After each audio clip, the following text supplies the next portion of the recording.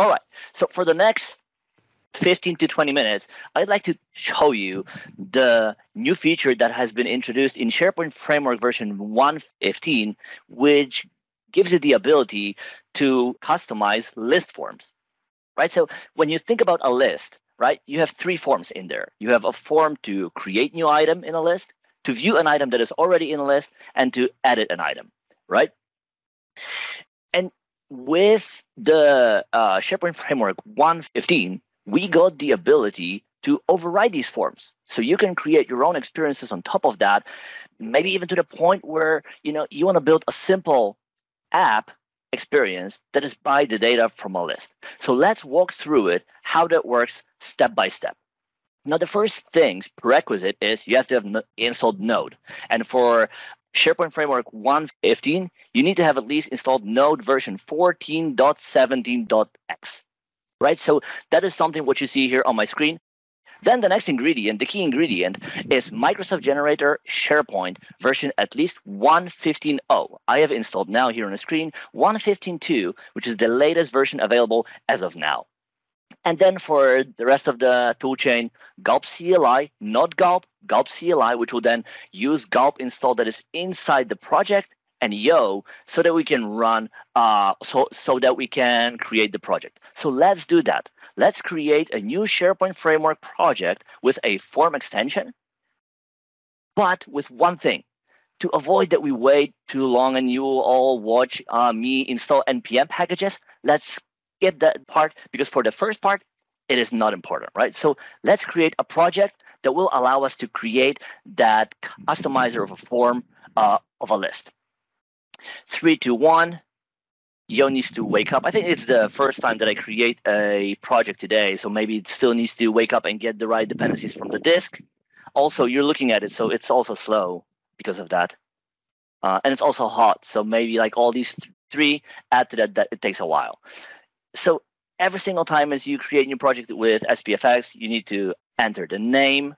And here you need to pick up a type of component that you want to add. You don't see a form customizer here because it is an extension. So it's one of the types of extensions that you can build with SPFx. So here we go into extension. And from here, from the different types of extensions that we have available, we go all the way down and pick a form customizer. So that form allows us, or that type of extension allows us to customize the form experience of a list. We use the default name. We'll not do anything with that. And to keep things simple and accessible to everybody, let's not use React yet, right? 3, 2, 1, project is done. So let's see what we have in place. When we go to source and extension, so this is the project that we got from the generator SharePoint, right? And in here, we can see the Hello World form customizer that we have just created. What is in there? Let me move that aside. It is just an extension. So like any other extension in SPFx, it has properties which you can pass to basically make it configurable across instances so that you can reuse it across different size use cases and so forth and so on.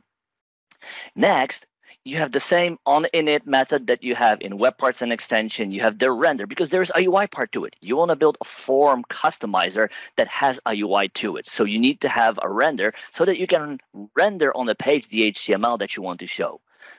This part is exactly the same. And then we arrive at two form customizer specific methods that we have and which you must use. So when you save an item, imagine that you build a new form or an added form and you change the item.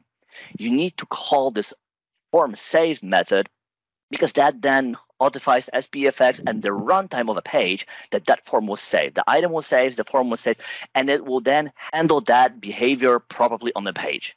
The same thing goes for close, because if you view an item or edit an item or create an item and you cancel, there's also a behavior attached to it.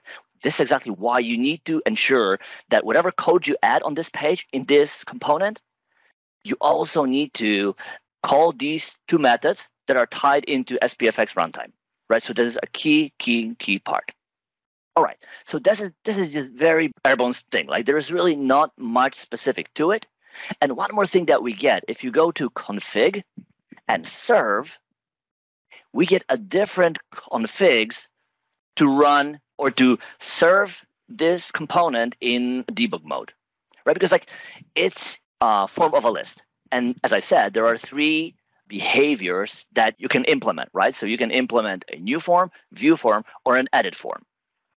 And to make it really easy for you to debug them, we get from SPFx the configs for new form, edit form, and view form with exactly the right components ID and page type parameters, IDs, and so forth and so on, so that the only thing left for you is to run gulp serve with one of these, and then you will be able to preview that instantly in your site on your list without having to manually build that by yourself, right?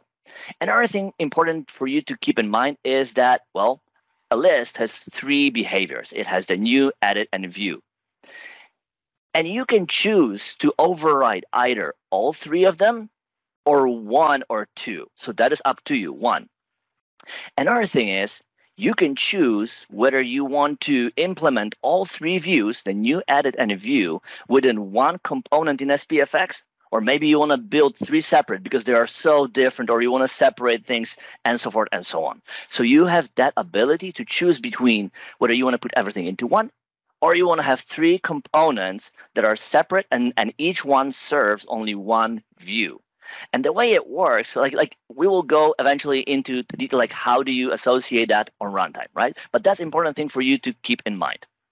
All right, so these are the basics. This is what you get when you create new form customizer with SPFx 1.15. The next step is let's see one in action. What do these things actually do?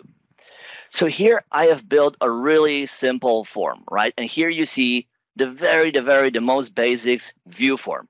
It shows a field and the value of a field for an item. So this is my view form.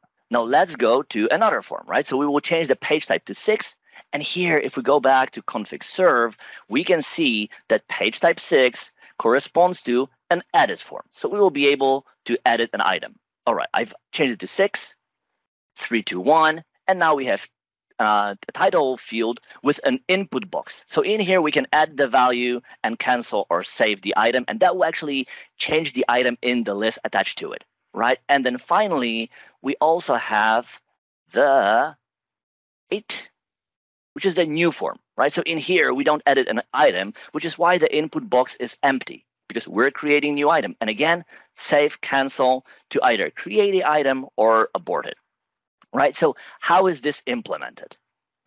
You've seen already, right, that we get the basics extension with the basics in there, right? Let me close that for you and move this aside just to give you a little bit overview of here, right? So in this case, I chose to implement all the different states, so the new, view, and edit into one form customize, right? And that is exactly why I need to handle all of them, right? So what do we do first? Well, on init, we need to check which display mode are we in. And that is exposed to us by the basic form customizer, right? So in this case, if the form display mode is new, well, we don't need to do anything because there's nothing for us to load, in this case at least, right? There is nothing for us to load because we're creating a new item. But you can imagine that if you imagine that you want to create new order from, and that is related to a customer in CRM or something, right? In that case, you would here still need to load the data that you want to associate it with. There's just no item data to load for you because you're creating a new item in the list, right? So for a new form, in this case, we don't do anything, we return early.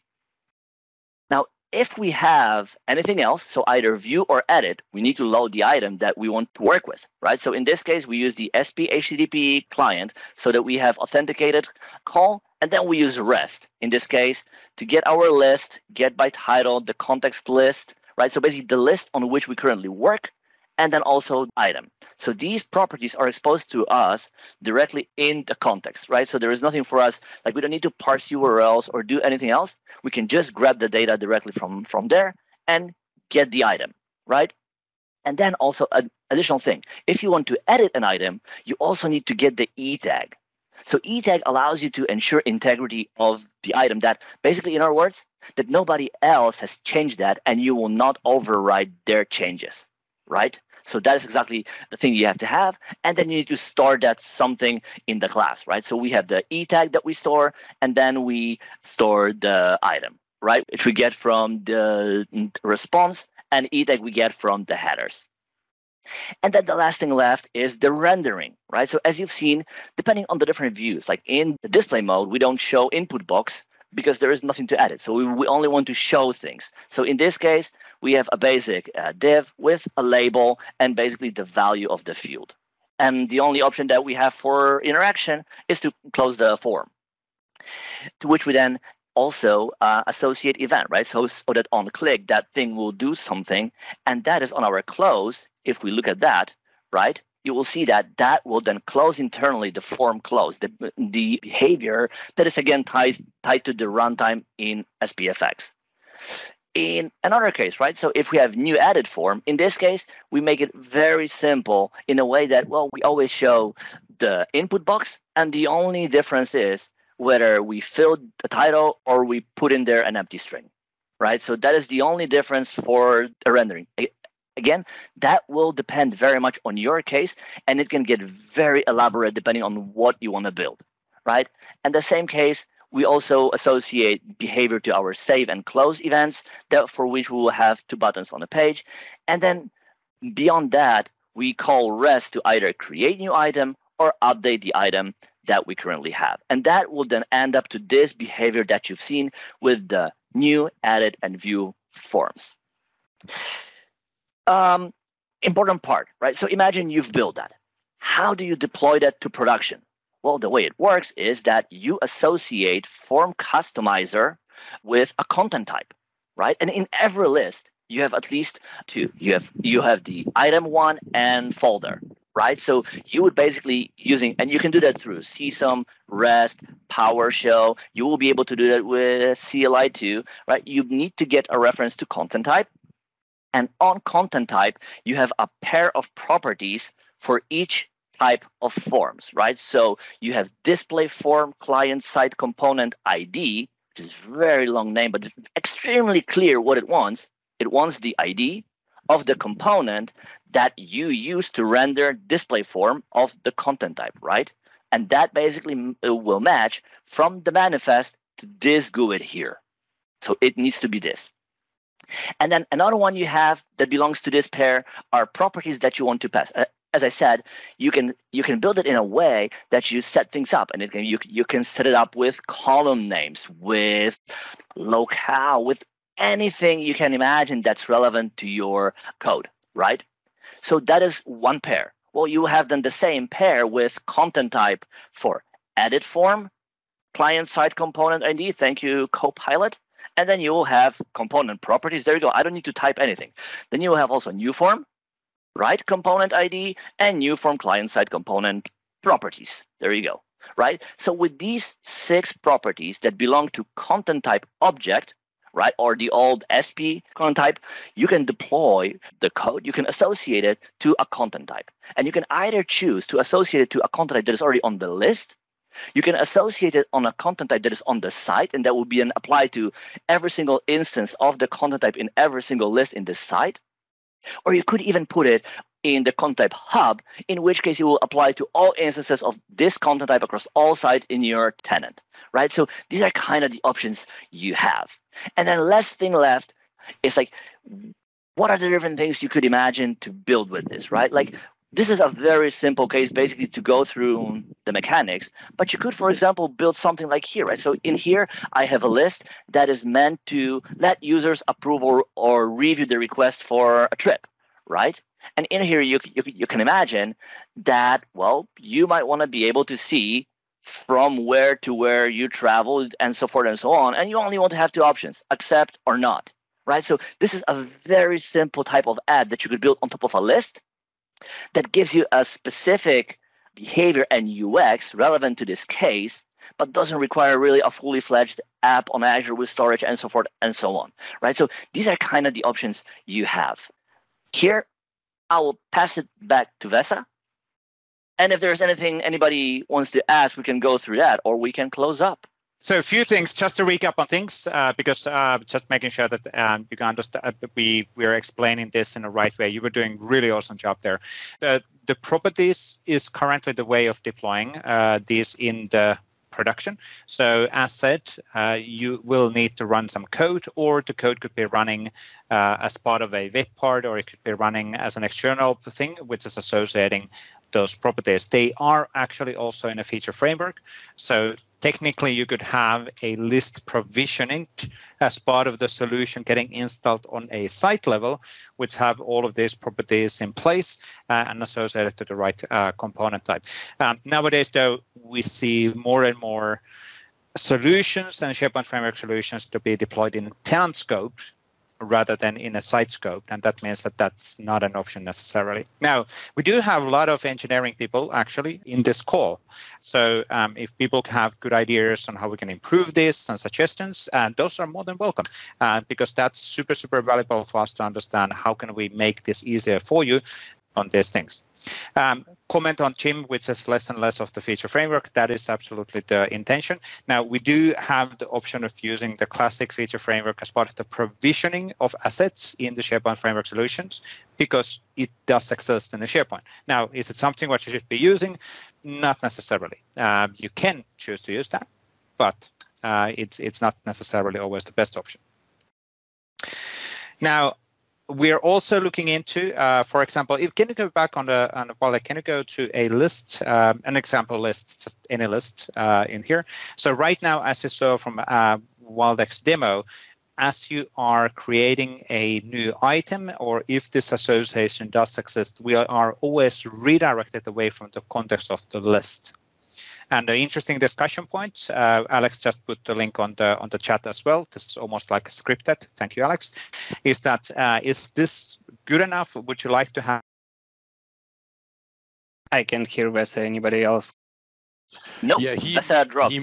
Yeah, he mentioned he was having internet trouble earlier. So yeah. So I believe what he was saying. First of all, and that's the same question I see in the chat. So yes, right now we are redirecting you to the separate page. If you can see, it's layout 15 as plist form.spx page. And yes, we are considering on providing the same functionality in the panel. So how you have the out-of-the-box forms. So when you click on the item or new, you just see the panel opened, and you can modify or create your item right from there. So we are looking into this scenario. It's top priority. We understand that it's needed, and we are working to enable it for third-party devs too. I believe that's what he wanted to say. Awesome.